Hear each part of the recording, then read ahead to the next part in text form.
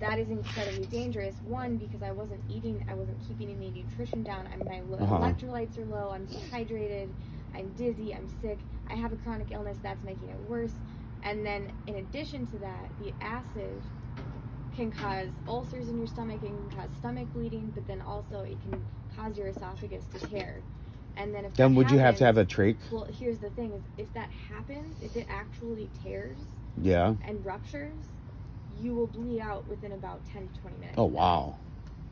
You'll drown on your own blood. Like, it's not fun.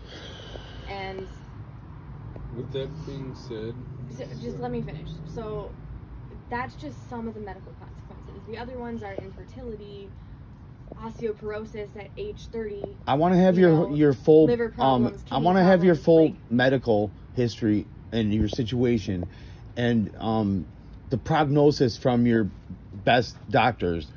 And then what I'd like to do is sit down and talk with you and see, out of everything going on, what I have to offer as a healer, and then get to work healing. I would be more interested in you helping me with my mast cell disease, but my eating disorder is mental illness, and that is very much tied to my trauma. And yeah. Let's get some MDMA some night and talk about it. No, I can't do MDMA. That Why? would give me a heart attack. What? Really? Drugs are bad for me. Oh. They are really, really bad for me. I'll make sure to keep them away from you then.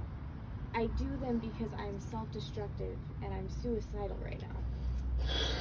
What? Okay. I don't care. I do them because I'm doing them because I don't care about it. I'm doing them because they make me a better person. And because they make me feel anything but what I'm feeling. You feel guilty, huh? Yes. Because you're letting yourself down. Because I'm hurting myself. You're not like having stage fright if someone found out you did drugs before in your life. I literally know this to be a fact, that this is not healthy for me. Me staying up all night, having a terrible sleep schedule, not having a routine.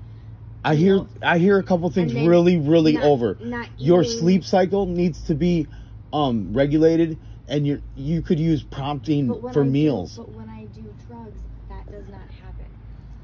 What does not happen? I don't eat and I don't sleep. When you do drugs, you don't eat and you don't sleep? Correct.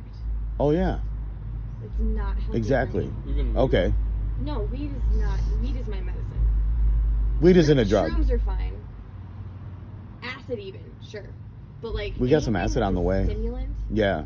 That is poison to my body. What do you mean it's poison to your body? What does it... Well, for one thing, because it was bad for my mast cell disease, but for, like, honestly, the more dangerous thing is it is encouraging to my eating disorder. Oh, it my also... eating disorder loves that I've been doing this. Right, because I don't get hungry and I don't have to worry about it. Mm-hmm. And then I can go and I can keep going and I can keep going. Normally, after a day of not eating, or even half a day of not eating, I would be passing out. I've known people that have to eat like 18 times a day to keep from passing out. That's what I will have to do if I'm not on drugs. And passing out can be no fun when you're walking. I mean, you'd fall over and bang your face. Maybe it would be okay if I didn't have an eating disorder, but the thing is that it you know, I used to abuse laxatives, I used to abuse diet pills, I used to abuse Broncaid just because I wanted to not eat. I wanted to lose weight. And that's because that's what I focus on to cover up my trauma. It's a control thing. It's a self-destructive thing. It's a self-hatred thing, and maybe even a self-punishment thing. Those are pretty big archetypes. All different archetypes. That's deeply trauma related to me. You know, like my Did you have a major trauma event, or has it been? I've had multiple major trauma events. Okay, so we're looking at, and they were concurrent, like one after another. There, you know. See, I mean, I guess. Yeah. That's probably so easy There's to say. That happened in my early toddler CPTSD that I don't really know about, that I haven't uncovered, but I just know. Was your child abuse physical, or sexual, or emotional, or all, or both? So I had a sexual trauma from a classmate for about 1.5 years when I was in like 3rd to 4th grade. Oh, wow. And then someone sexually abused you in 3rd grade? It was a classmate who was a couple years older than me. A classmate older than you. So he would have been like 6th grade age, but he was held back 2 years, so he was in my class. Okay. And so it started for me and for him too, I guess. He would have, age-wise been in 5th grade, but he was still in 3rd grade, and I was in 3rd grade, so I was like 9, 10. 9. What's up? And you want to hear what might? it happened for like Just a year and a sitting on the half. back Hey, patio I'm saying this, talking. but